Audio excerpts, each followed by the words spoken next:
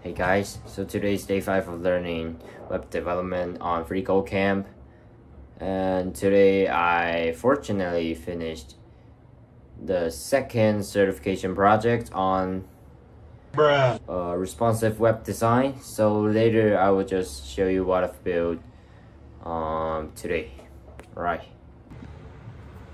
Alright, so let's see.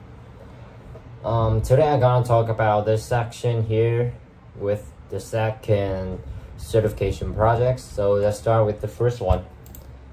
This one is a painting, some sort of it's Rothko painting. So this painting is basically about you paint different shapes inside of a painting. It's kind of an art. Yeah, and what I've learned here is that I've learned to add this, this smooth border here to make it like more real, and this blur effect, and basically learn some how to align objects and add this border. Yeah, so that's basically simple. And the next one, next one is this, building a photo gallery. This is basically a short project. I think it's just several cat photos where you import into this project, and you learn how to align those images, like, yeah, and learn a new, like here, a new display type called flex, and it makes you easier to help you align these images. Alright, so that's basically it. Yeah, I think this section is kind of short. So, oh, this is cool. This is nutrition facts, and this is not an image where I grab. This is not an image from the internet. It's built step by step. So this here.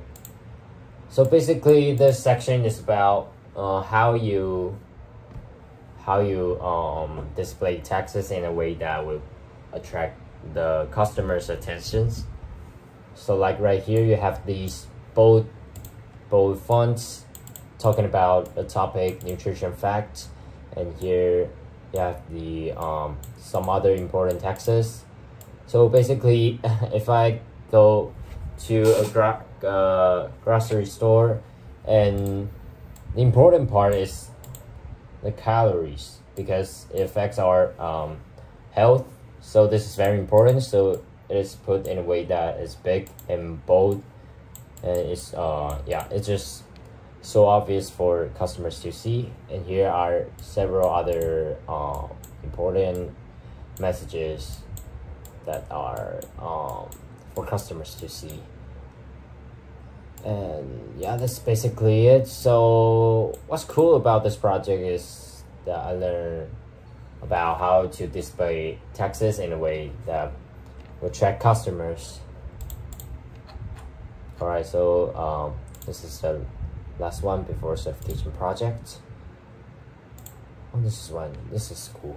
This is a quiz about, it's a quiz, short quiz, only 3 questions, I think. So in this project, I learned about how do you add link. Like if I click CSS, it will scroll down to this section. And if I click back to info, it will scroll back to here, student info. So this is kind of cool. A new feature what I've learned is that you can add links. It's like a real website. Yeah, when you use a website, on top of that, with the title, there's always some some sections about that, and you click it, and it will lead you to the right section. So it's kind of cool, really. So this is basically similar to the registration form, but with this, it's yeah, and edit with these like buttons. These like buttons. All right, so the last one is certification project. Oh, not this one. Sorry. This one. So this is my personal project where I built in order to complete the certification. Number 2. So there's total of 5. So I have 3 left.